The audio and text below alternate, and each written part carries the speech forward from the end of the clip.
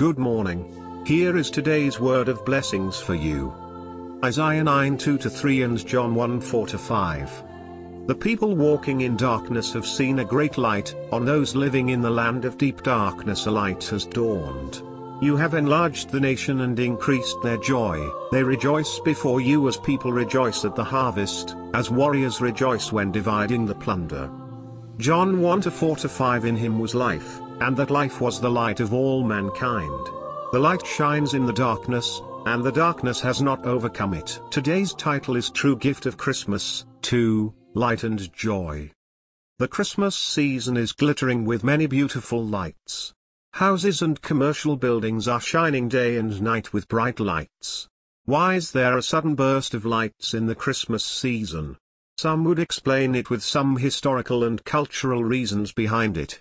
I am sure that there are some of those.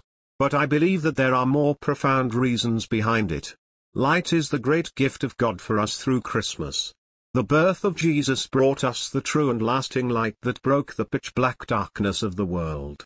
Numerous biblical passages attest to it. I have selected a couple of the most prominent passages here. Isaiah prophesied that the people walking in darkness will see the great light, Isaiah 9:2, when the Messiah comes into the world. Apostle John says that he saw the light that Isaiah prophesied in the Lord Jesus at the beginning of his gospel. That was true. Even Jesus himself declared that he is the light of the world. So it is no wonder that the birth of Jesus was studded with lights. Magi saw the bright light of the big star in the sky that led to where Jesus was. The shepherds encountered the bright light when angels appeared before them proclaiming the birth of Jesus. Jesus is the light that breaks in all the darkness of our life. For the people who don't know the way, he is the light that shows the way.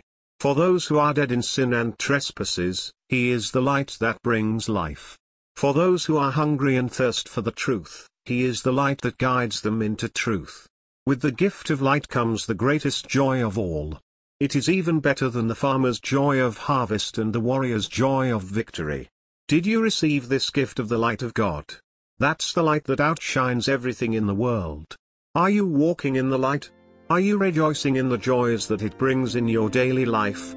That's God's gift for you through Jesus. Jesus, the light of the world, invites you to his light and joy. Come and get it. Then you will indeed have a very Merry Christmas.